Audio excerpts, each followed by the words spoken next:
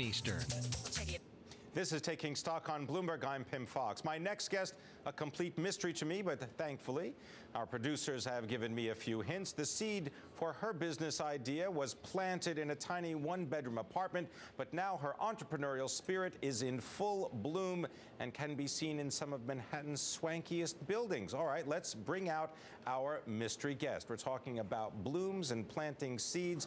I dare say this has something to do with plants. Please have a seat. Nice to have you with us on Taking Stock. Hi. So am I close? It has something to do with plants because we're talking about blooming seeds and taking root. Are you involved somehow in the plant industry or the flower business? Yes. You are. Are you a floral? You own a floral shop, or do you own a flower distributing business? No. No. Are you a landscape architect? No. No. But you're in the plant business. Yes. Do you buy and sell plants? Yes. You do. Are you a plant broker? Is there such a thing? There is such a thing, but I'm not a plant broker.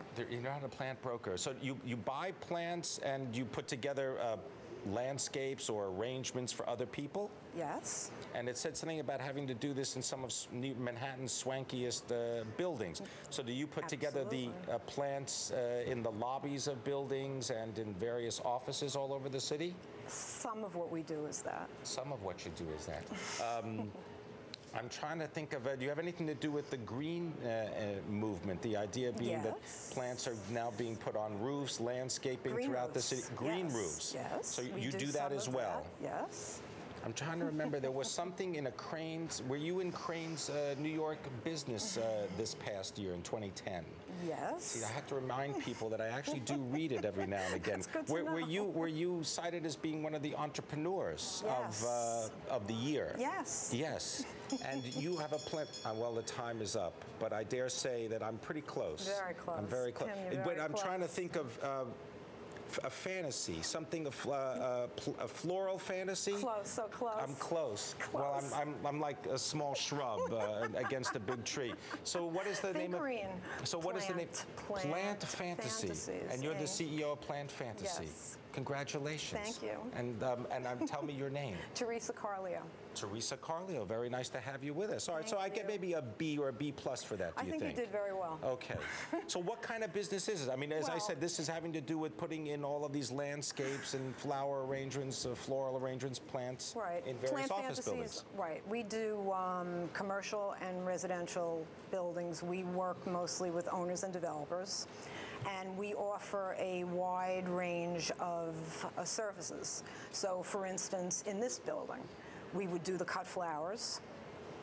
We would do the outside terrace, and if there was a green roof, we might do the green roof. We would also, if the executives had plants in their offices, we would come and maintain them.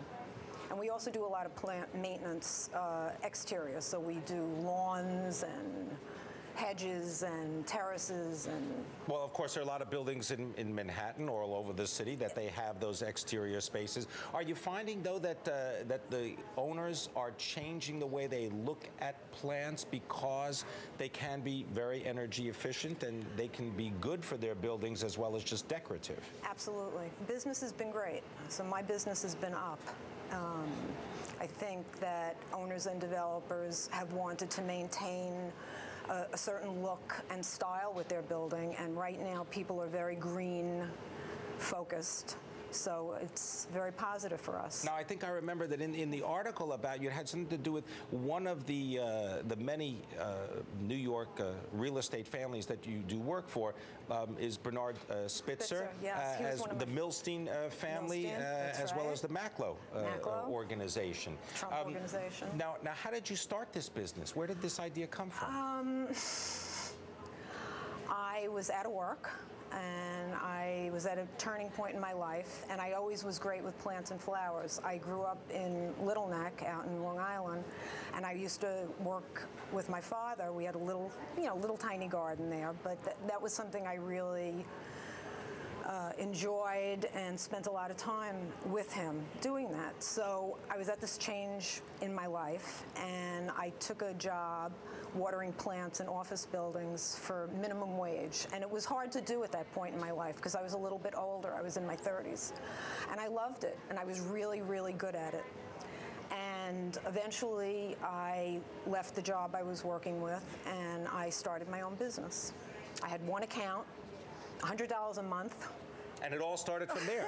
All right, well, we're going to find out exactly how far you've gone, because this is something I remember reading. It was not something that you've just started yesterday. This has been around for quite a while. 24 All right, we're going to continue the conversation more with Teresa Carleo of Plant Fantasies. Allianz is we're more than one thing. This is Taking Stock on Bloomberg. I'm Pimm Fox. We're speaking to our mystery guest, a mystery no longer, Teresa Carleo of Plant Fantasies. And we were talking during the break about how, you started the business, I think it was in, what, 87, yeah, 88, somewhere around there. 87. And this was not an overnight success. I mean, this took a lot of perseverance. Can you give any advice or mentoring ideas for people that maybe were in the same situation now that you were in, saying, all right, I'm passionate about something, I like doing something. How do you turn that into a business? Right. Well, one of the things I did, I started out, I was working in my apartment. And I probably stayed there too long. I stayed there for 7 years, and it was pretty depressing because I wanted to work. I was very passionate about, I wanted, hundreds of accounts, but I had one account a month. So it didn't fill my time very well. I think I would have left sooner. I shouldn't have stayed so long. I was afraid to go out and rent an office. Well, sure, because that means you're incurring an expense, and if you don't have the income that's coming in, you're not sure that you can meet the monthly expenses. Right. I was afraid, but upon retrospect, if I was going to mentor someone, I would suggest that they don't wait quite that long.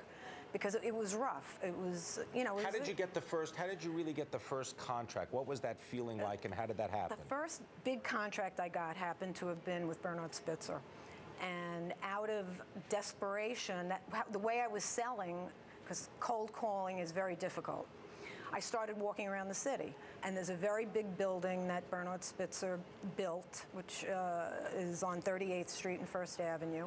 And I walked in, and I really didn't know that much of what I was doing. I knew a little. And I walked in, and they had interior flowers and a massive outdoor garden and a pool area and tropical plants, and they required a lot of services. And I got the contract. And it was. Were you overwhelmed? I mean, now that you had the order, I mean, how did you feel? You were scared. I was scared. I didn't know about half of the things. I had to learn really quickly. It was kind of like on-the-job training. But I was smart about it. I did my homework. I took pieces of plants that I didn't even know the names of at the time, and I made friends out at the nurseries, and people helped me. I wasn't afraid to ask questions. You can't do it alone. You've got to include other people in trying to make your dreams happen. Absolutely. People are really, my crew is incredibly important to me, my team. Absolutely. How many people now at Plant Fantasies? It varies from, I would say, in the slow, like now we're securing our bids for the season, and we're putting on our thinking caps and trying to come up with better ideas to service our customers. Customer service is very, very important to me. So right now I probably have maybe 25 people, and then around Christmas time we've been as high as 60. And so, because you not only do the landscaping, the plants themselves, but also the decorations, the lights for certain types of displays based on the holidays. Absolutely. Yeah, I don't know if I mentioned before, but we also do corporate Christmas decorations. So in those big lobbies, usually they'll have maybe 1 or 2 15-foot Christmas trees with massive wreaths and, Well, we're showing people video of you quickly doing the Trump Tower Christmas tree display, right? And it is amazing. I don't think in real life you're working that quickly. No. How long did an installation like that take? It probably took all night. I think we start there at 10, and maybe we fit 10 p.m. because we have to wait until everybody leaves Trump Tower. And if we get out of there at 8 a.m. Looks a little like Santa was there overnight, I bet, showing up the next morning. Because that's what the customers want. They want to come back in the next day, and they certainly don't want to see us there. Doing the work? Absolutely not. They don't want to see the elves. No, they don't want to see the elves. Now, you mentioned this word scared, and I just want to use that as a segue, perhaps, this idea that not only were you scared in starting the business and fulfilling the contracts, but the customers are sometimes scared about plants. I mean, imagine being scared about plants. Why is that? People are afraid they're going to kill plants, and I get this constantly. like I have this plant and the leaves are falling off and I don't know what to do with it. I'm afraid I'm going to kill it. People All right, in addition to afraid. calling you, what would be like the first step? What's the plant that you can't kill? There's a plant an interior plant, for instance, called a zeze. A zeze? A ZZ zeze. It has a long botanical name, but I don't even know it right now. But it is a shade-tolerant plant that requires very little water. So I can kind of put it anywhere, because often plants are put in the wrong lighting condition, and that's frequently why they die. They don't get the right kind of light. They don't get the right kind of light, and they don't get the right kind of water. So you can start your green thumbs by getting a zeze, maybe. Yeah, that's a good idea.